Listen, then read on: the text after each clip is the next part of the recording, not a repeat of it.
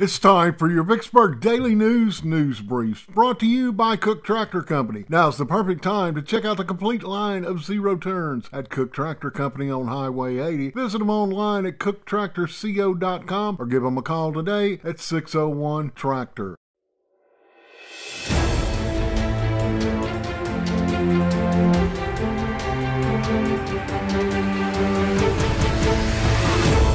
In our top story, the Colonial Pipeline has reopened while the Mississippi River remains closed just to the north of us.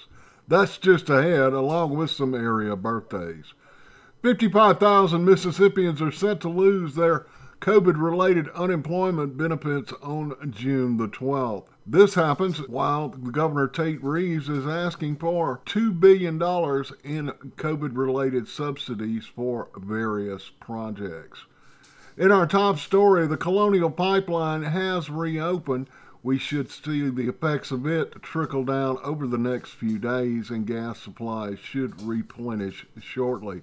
Meanwhile, the Mississippi River at Memphis remains closed as the Hernando de Soto Bridge over the Mississippi River that connects Arkansas and Tennessee remains closed. A 6-inch crack was discovered on Tuesday afternoon. It's caused a bridge closure. It remains to be seen how long this will stay in effect. Meanwhile, commercial barge traffic is stopped at either side of the bridge, and commercial vehicle traffic is being rerouted both north and south of the interstate system. Taking a look at our sports, brought to you by Abe's Tires. You can buy tires a lot of places these days, but where can you buy great service? There's only one place, and that's Abe's Tires on 61 North. Brands like Michelin, Cooper, and more. Check them out online at abestire.com. Former Vicksburg High School player Talon Smith originally signed with Jones Community College.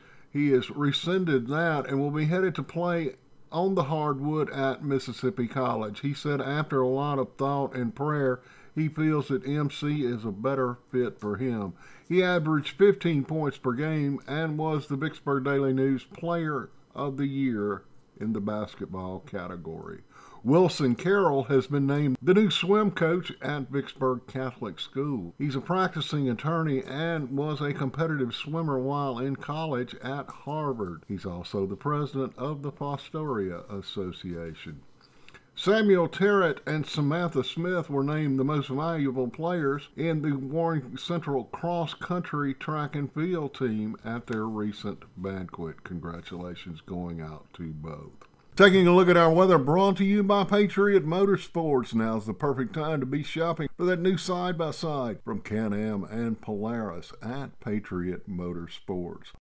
Taking a look at our forecast, not much chance of rain in the forecast for the next few days. Thursday's high looking to be around 73, a low Thursday night of 50.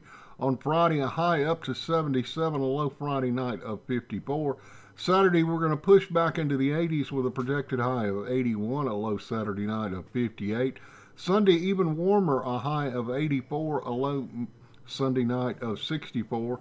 And then showers back in that Monday forecast, a 40% chance, a high of 80, a low of 65, up to a 50% chance of showers on Tuesday, again a high of 80, a low Tuesday night of 67.